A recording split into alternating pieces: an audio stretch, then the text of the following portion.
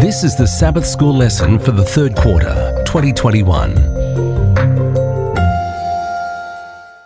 Lesson 11 from the series Rest in Christ is titled Longing for More. It's ready for teaching on September 11, and I'm Percy Harrold. Sabbath Afternoon, September 4. Before we start, let's pray. Our Heavenly Father, we thank you for the Sabbath. We thank you for your word, which teaches us about the Sabbath and about it being something that you value especially. We also thank you that Jesus came and died that each of us could have eternal life and have the opportunity of keeping the Sabbath, of longing for more. And as we study your word this week, we pray that your Holy Spirit will guide us each one, whether we're young or old, whether we are vision impaired or not. We just thank you that your word creates a picture for us that tells us more of your love and your grace. Bless us now, we pray in Jesus' name. Amen. Our memory text this week is 1 Corinthians chapter 10 and verse 6. Now these things took place as examples for us, that we might not desire evil as they did. Let's read that again. 1 Corinthians 10 verse 6. Now these things took place as examples for us, that we might not desire evil as they did. The Queen's Museum of Art in New York, in the United States, houses the world's largest architectural model of a city, depicting all of the buildings of New York. On a scale of 1 to 1200, where 2.5 centimetres or 1 inch corresponds to 33 metres or 100 feet, it covers nearly 870 square metres, or 9,335 square feet. It was originally completed in 1964 by 100 craftsmen who had worked for more than 3 years to complete the project. It had been updated to the 1990s and does not reflect the 2021 cityscape. It is an amazingly intricate and detailed copy of the original. In the end, though, it is still just that, a copy, a model, a representation of something grander, bigger, deeper, and much more intricate than the model itself. That's how all models are actually. They are not the original, but function only as symbols of the originals. A model helps us to grasp the essence of the original, but it can never replace it. Rather, it is there to help people better understand what the original is all about. Scripture itself is full of miniature models of activities and institutions that all point to larger heavenly realities. Hebrews 4 helps us discover one of these realities as it relates to the biblical question of rest.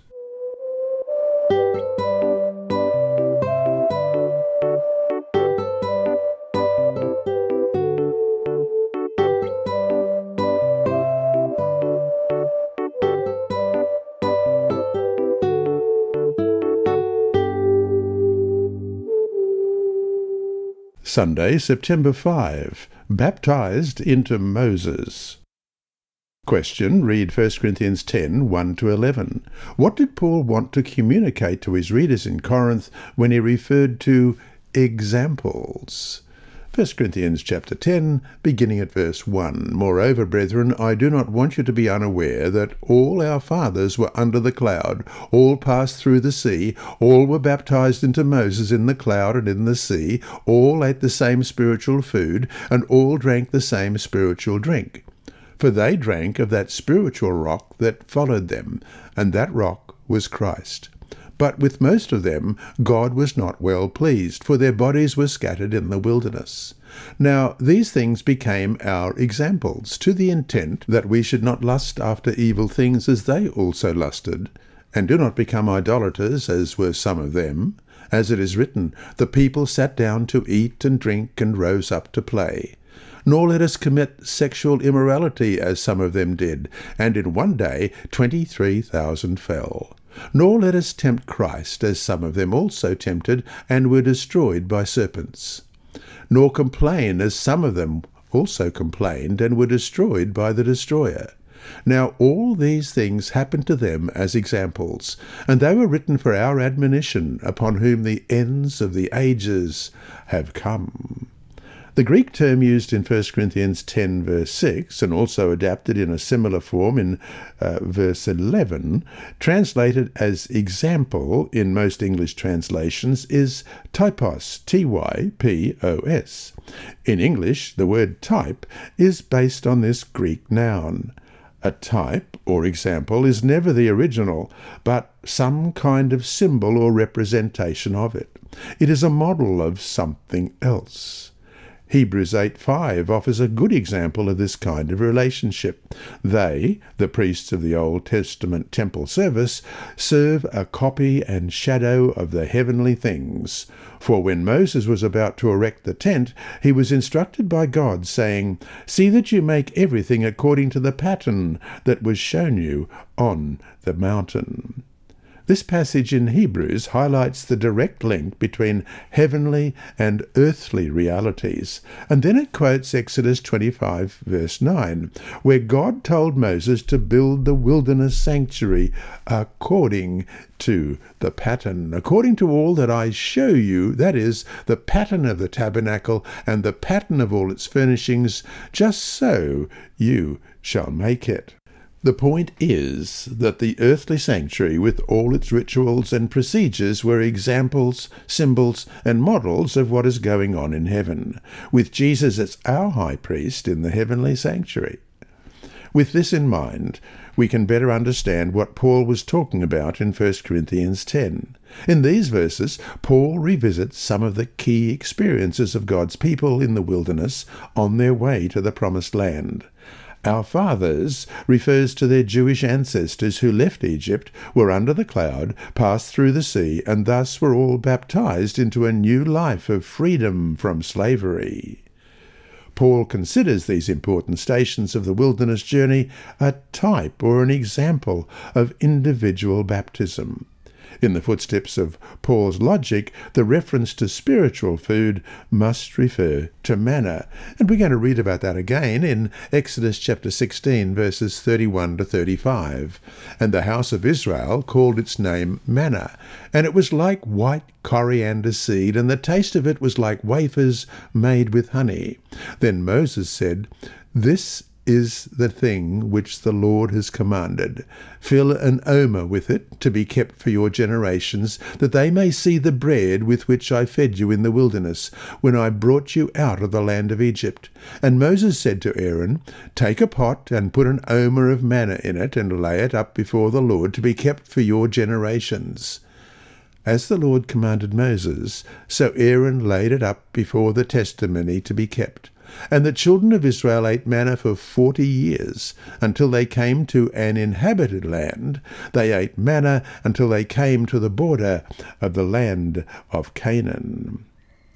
Israel drank from the rock, which Paul identifies as Christ, and we saw that in 1 Corinthians 10, verse 4. Think of Jesus, for example, as the bread of life, as we read in John 6:48. "I am the bread of life," and as the living water of John 4, verse 10. Jesus answered and said to her, "If you knew the gift of God, and who it is who says to you, 'Give me a drink,' you would have asked him, and he would have given you living water." And this all makes perfect sense. Thus, what we see here is Paul's use of Old Testament history as an example of revealing spiritual truths that can be applied to individual Christians today. And so to finish today, think back on the experience of the Israelites in the Exodus. What spiritual lessons can we learn from their examples, both the good and the bad, that they left us?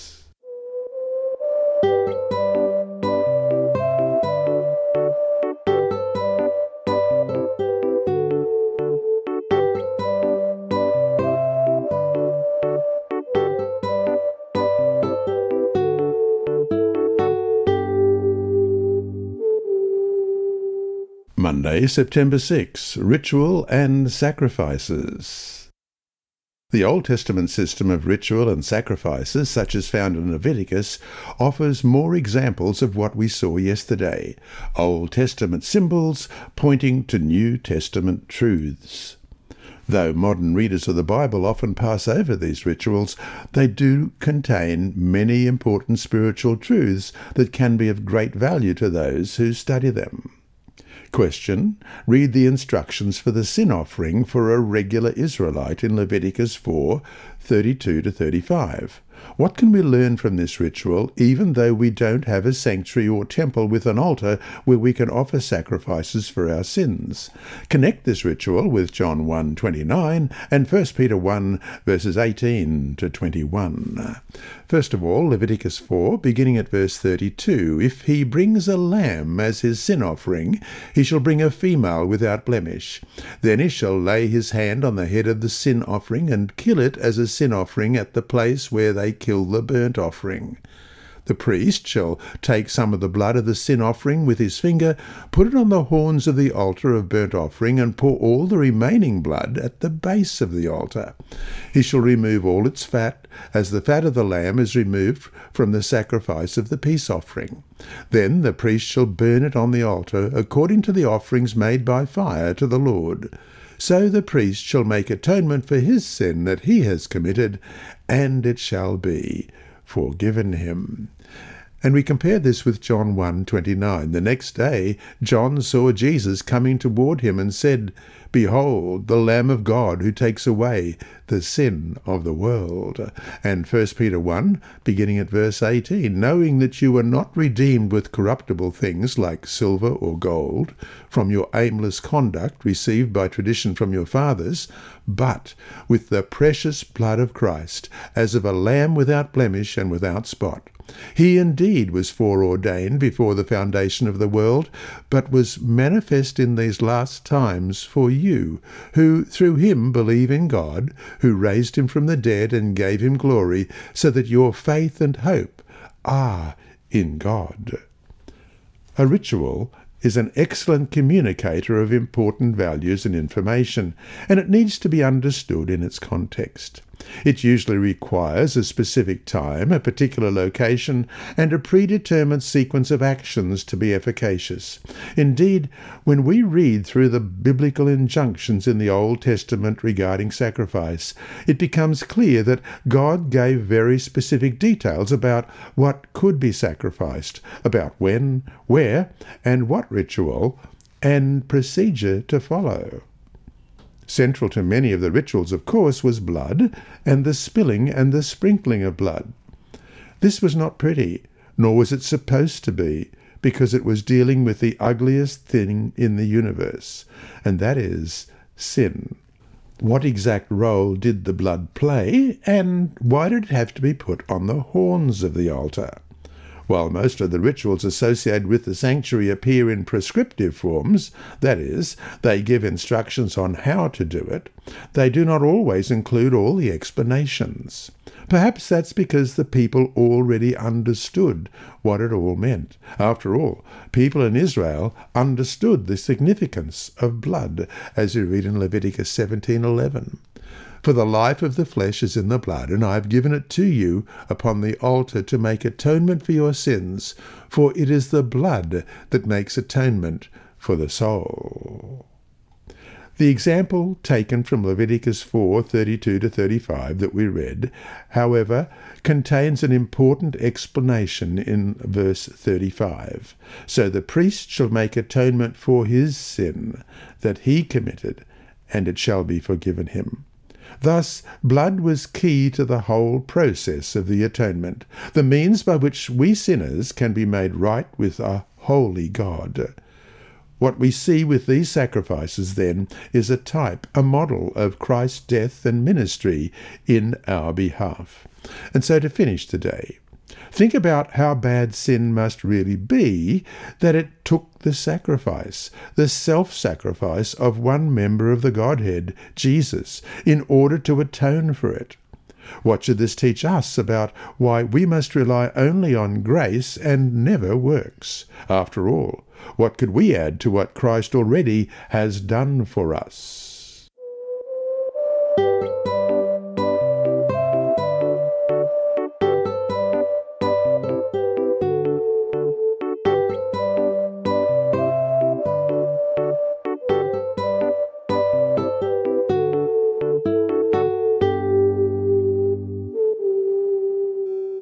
Tuesday, September 7. The example of rest. Besides the examples we already have looked at, this idea of types and symbols can apply to the biblical concept of rest as well. To see this, we go to the New Testament book of Hebrews. Read Hebrews 4, 1-11. What is the remaining promise of entering his rest referring to? How does Israel's experience during the Exodus and the wilderness wanderings offer additional insights into the idea of entering into God's rest? Hebrews 4, beginning at verse 1. Therefore, since a promise remains of entering his rest, let us fear lest any of you seem to have come short of it. For indeed the gospel was preached to us as well as to them. But the word which they heard did not profit them, not being mixed with faith in those who heard it. For we who have believed do enter that rest, as he has said, So I swore in my wrath, they shall not enter my rest, although the works were finished from the foundation of the world. For he has spoken in a certain place of the seventh day in this way. And God rested on the seventh day from all his works, and again in this place, They shall not enter my rest. Since therefore it remains that some must enter it, and those to whom it was first preached did not enter because of disobedience, again he designates a certain day, saying in David, Today, after such a long time, as it has been said, Today, if you will hear his voice, do not harden your hearts. For if Joshua had given them rest, then he would not afterward have spoken of another day.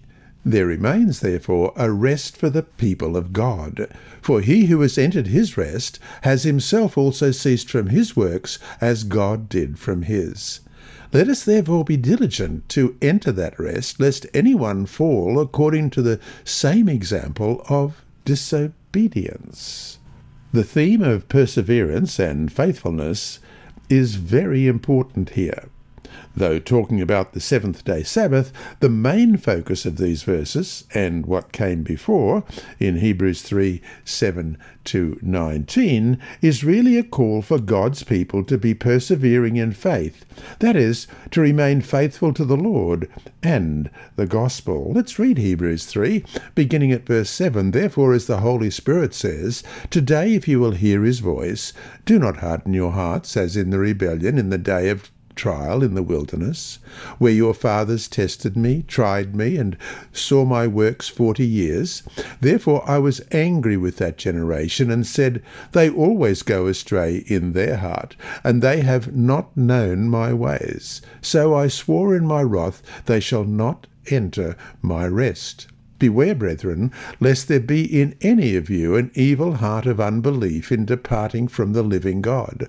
But exhort one another daily, while it is called today, lest any of you be hardened through the deceitfulness of sin. For we have become partakers of Christ, if we hold the beginning of our confidence steadfast to the end. While it is said, Today, if you will hear his voice, do not harden your hearts as in the rebellion. For who, having heard, rebelled? Indeed, was it not all who came out of Egypt led by Moses? Now with whom was he angry 40 years? Was it not with those who sinned, whose corpses fell in the wilderness? And to whom did he swear that they would not enter his rest, but to those who did not obey? So we see that they could not enter in because of unbelief. These passages remind the reader to take the lessons learned from God's leading in the past seriously, so that no one may fall by the same sort of disobedience, as it says in Hebrews 4:11. Pay attention. This is an opportunity. Israel did hear the gospel, the text continues, but the word did not profit them. Instead of having their faith strengthened by trust and obedience, they chose rebellion, as we've just read in Hebrews 3, 7-15, and thus they never experienced the rest that God wanted for them. Hebrews 4:3 points to the close relationship between faith and rest. For we, who have believed, do enter that rest, as he has said, So I swore in my wrath, they shall not enter my rest, although the works were finished from the foundation of the world. We can enter into his rest only when we believe and trust the one who promised rest and who can deliver on this promise, and that is, of course, Jesus Christ. Read Hebrews 4:3 again. For we who have believed do enter that rest, as he has said, so I swore in my wrath, they shall not enter my rest, although the works were finished from the foundation of the world. What was the main problem with the people referred to? What lesson can we take from this for ourselves, we who have had the gospel, as it says in verse 2, preached to us as well as to them? The early Christian community accepted God's prior revelation, what we call the Old Testament, and believed that Jesus Christ was the Lamb of God, the sacrifice for our sins. And by faith in the sacrifice, they could experience salvation in Jesus and the rest that we are offered in him. And so to finish today, how can an understanding of what it means to be saved by the blood of Jesus help us enter into the kind of rest that we can have in Jesus, knowing that we are saved by grace and not by works?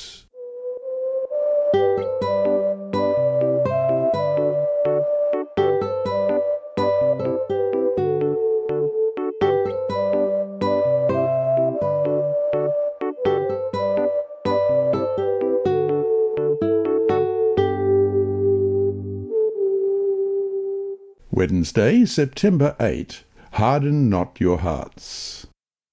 Read Hebrews chapter 4, verses 4 to 7, and Psalm 95, 8 to 11.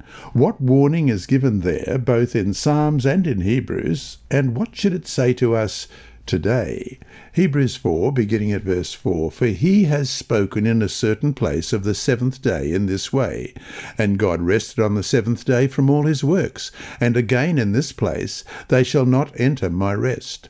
Since therefore it remains that some must enter it, and those to whom it was first preached did not enter because of disobedience, again he designates a certain day, saying to David, Today, after such a long time, as it has been said, Today, if you will hear his voice, do not harden your hearts. And Psalm 95, beginning at verse 8, Do not harden your hearts, as in the rebellion, as in the day of trial in the wilderness, when your fathers tested me. They tried me, though they saw my work. For 40 years I was grieved with that generation, and said, It is a people who go astray in their hearts, and they do not know my ways. So I swore in my wrath, They shall not enter my rest.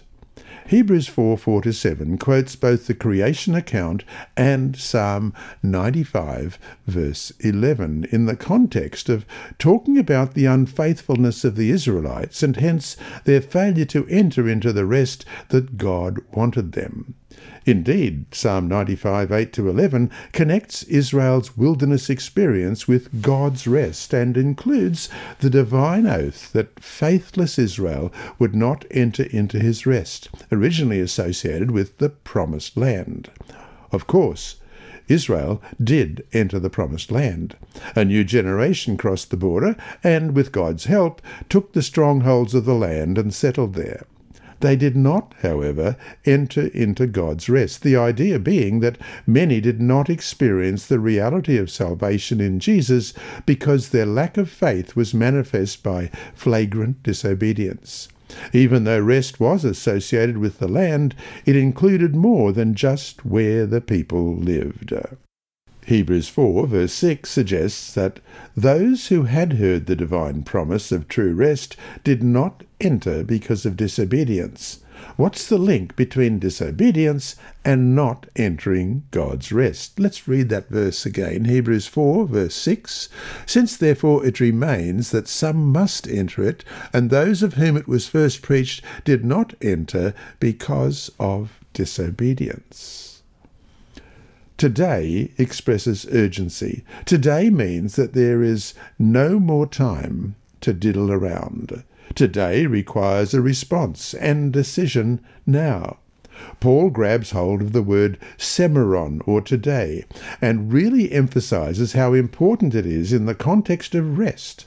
Psalm 95, 7-8, meanwhile, is a warning and a plea to God's people not to repeat the mistakes of their ancestors and fail to enter into the true rest that is found only in the salvation God offers us. For he is our God, and we are the people of his pasture and the sheep of his hand. Today, if you will hear his voice, do not harden your hearts as in the rebellion, as in the day of trial in the wilderness. And so to finish today, what should it mean to us now when we hear the words, "Today, if you will hear his voice, do not harden your hearts"? What is so important about the word today? After all, Psalms uses it thousands of years ago. Nevertheless, why should it still be just as important for our today as it was for those who heard it thousands of years ago?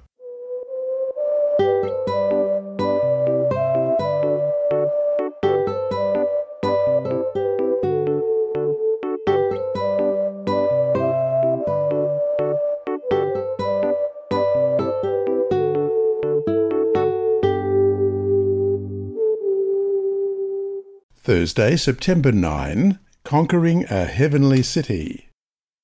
The logical development of the key ideas in Hebrews chapter 4 becomes particularly evident when reading Hebrews 4 verses 8 to 11. Joshua did not give Israel rest. Consequently, since God is no liar, there must be another rest that remains for the people of God. This group is not made up exclusively of Jewish believers. It includes all those who have accepted Jesus as their personal Saviour. Let's read Hebrews 4, 8 to 11. Now, if Joshua had given them rest, then he would not afterward have spoken of another day. There remains therefore a rest for the people of God. For he who has entered his rest has himself also ceased from his works, as God did from his. Let us therefore be diligent to enter that rest, lest anyone fall according to the same example of disobedience.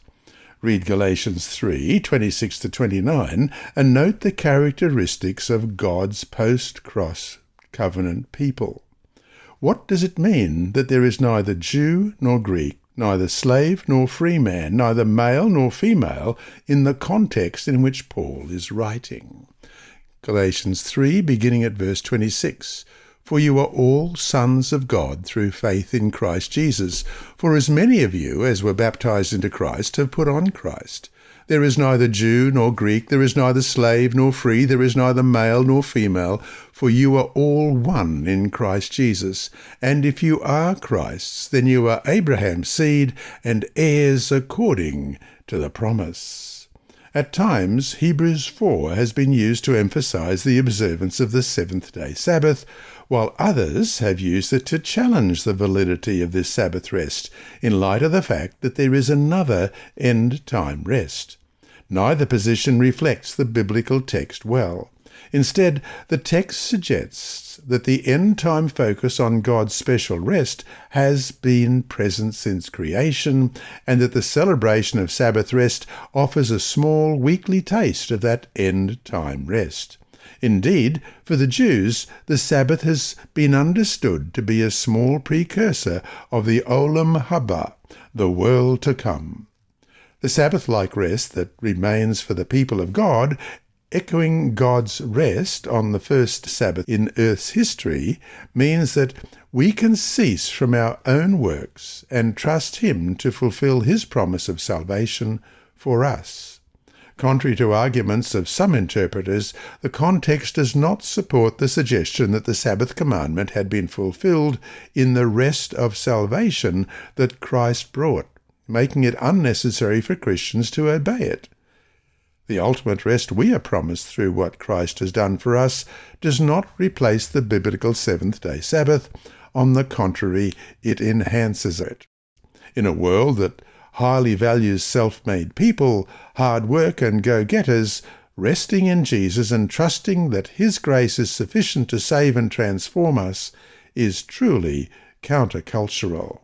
And so to finish today, How can you help others find rest in Jesus when they think that their sins have been too grievous, that their hearts cannot be changed, and that their cases are truly hopeless? What biblical reference would you share with them?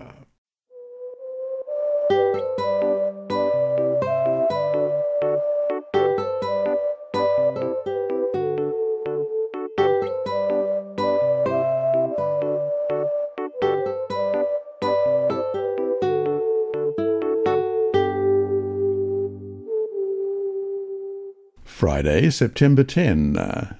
From the Signs of the Times, March 17, 1887, page 161, Ellen G. White reads, "We are not always willing to come to Jesus with our trials and difficulties.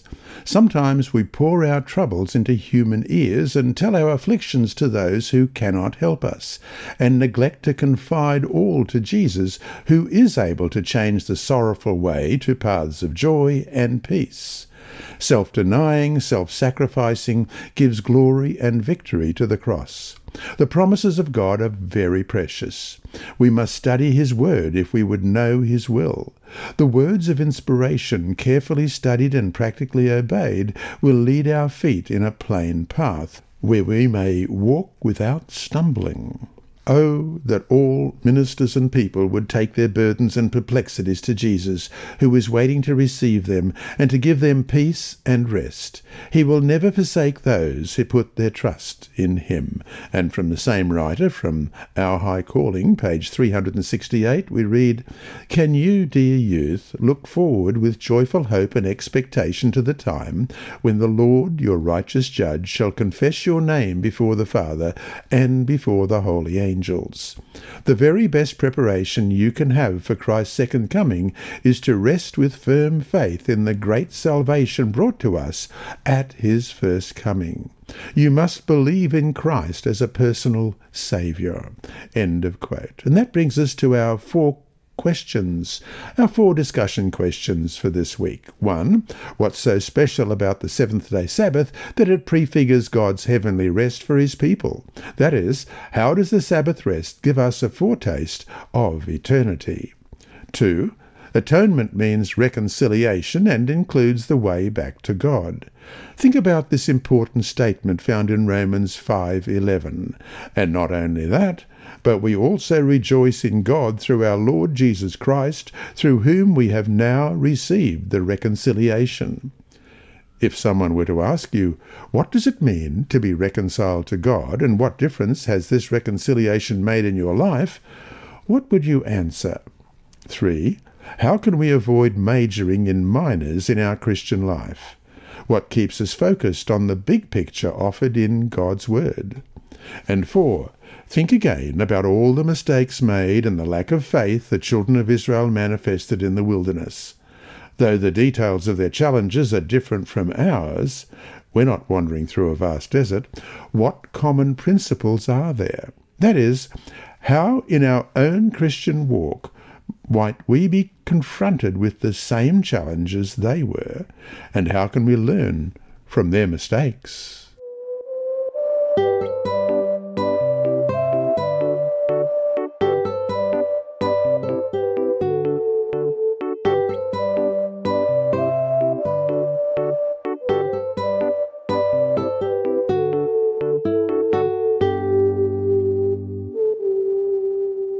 Inside Story.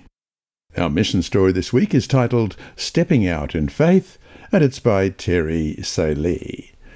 In Iraq, someone told Father about Jesus. Father fell in love with Jesus and joined the Seventh-day Adventist Church. Mother, however, decided to remain with her traditional religion. After some time, life became difficult for the family in Iraq. Father, fearing for the safety of Mother and their 2 young daughters, moved the family to live as refugees in the United States. In California, Father and Mother sent their daughters to public school. But Father prayed that the girls would be able to study at an Adventist school.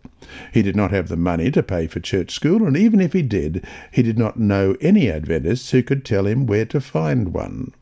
One day, Father visited a food bank that distributes supplies to needy families. While waiting to receive food, Father began talking with a volunteer and discovered that the food bank was organised and run by a Seventh-day Adventist Church that happened to own a church school.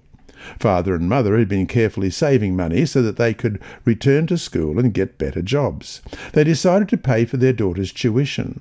A short time later, Father arrived at the church school with Mother and their 9-year-old and 11-year-old girls. They sat in the principal's office, their faces shining, as they waited for information about what to do next. The principal and church pastor, who sat across from them, glanced at each other. The eagerness of the faces of the parents and the girls tugged at their hearts. But the money that Father and Mother had saved up was not enough.